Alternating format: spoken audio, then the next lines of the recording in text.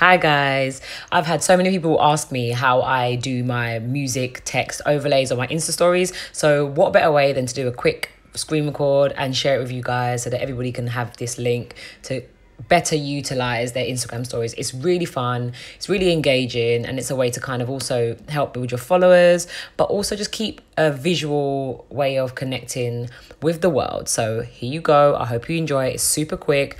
Pause it and just keep playing with it, but have fun. And if there's anything else you want to know, let me know in the comments below.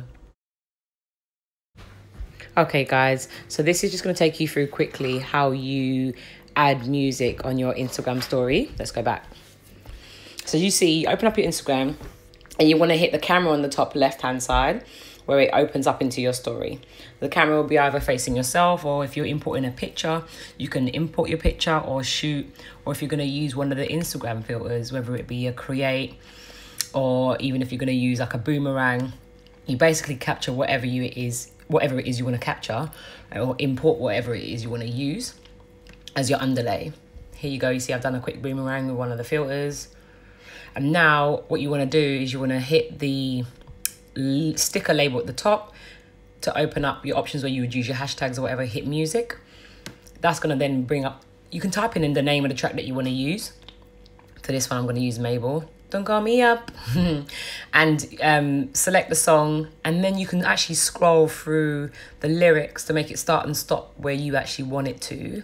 And it's really straightforward. Literally, you can either make it come up in the big font text, or you can have it, if you slide to the left and the right, you just go through the actual text options of like a script, different font types that Instagram have. And it's really easy. Or if you want to actually have the sticker label of the song, the album cover, you can do that too.